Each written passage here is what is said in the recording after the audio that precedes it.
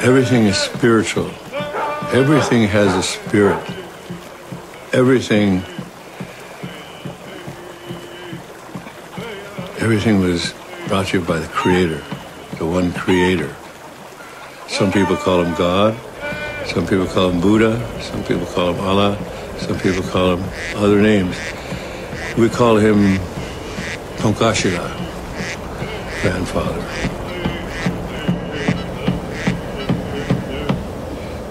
Over 95% of our body is water. And in order to stay healthy, you've got to drink good water. When the European first came here, Columbus, we could drink out of any river.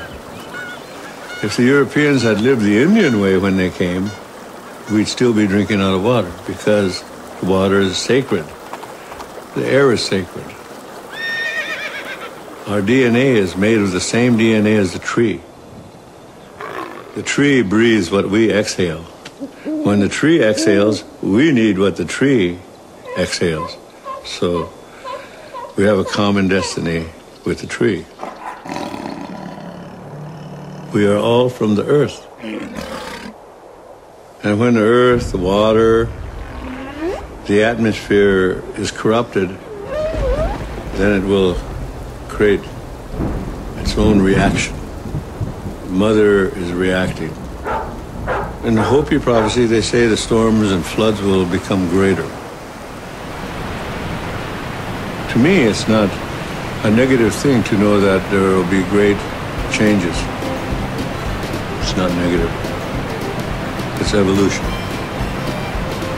When you look at it as evolution, it's time. Nothing stays the same.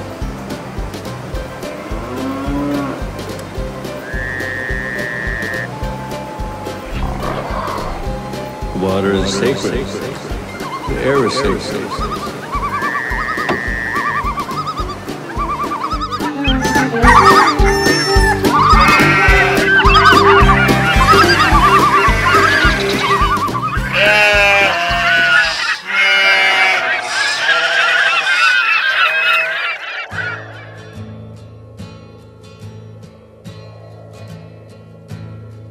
And I told them not to dig for coal,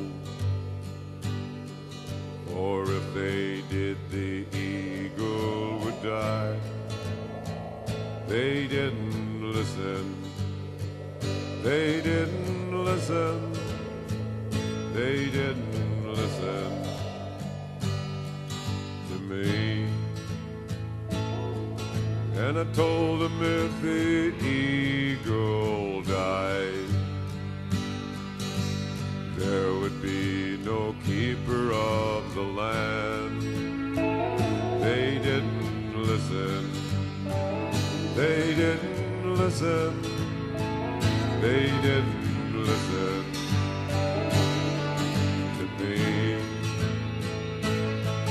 And if there was no keeper of the land, machine would come and soon destroy the sky. They didn't listen. They didn't listen. They didn't listen to me. And I told them if they destroyed the land, man would have to move into the sea. They didn't listen. They didn't listen. They didn't listen to me. And I told them if they destroyed the sea,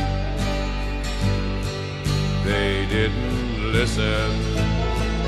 They didn't listen. They didn't listen. They didn't listen. They didn't listen. They didn't listen. They didn't listen. They didn't listen.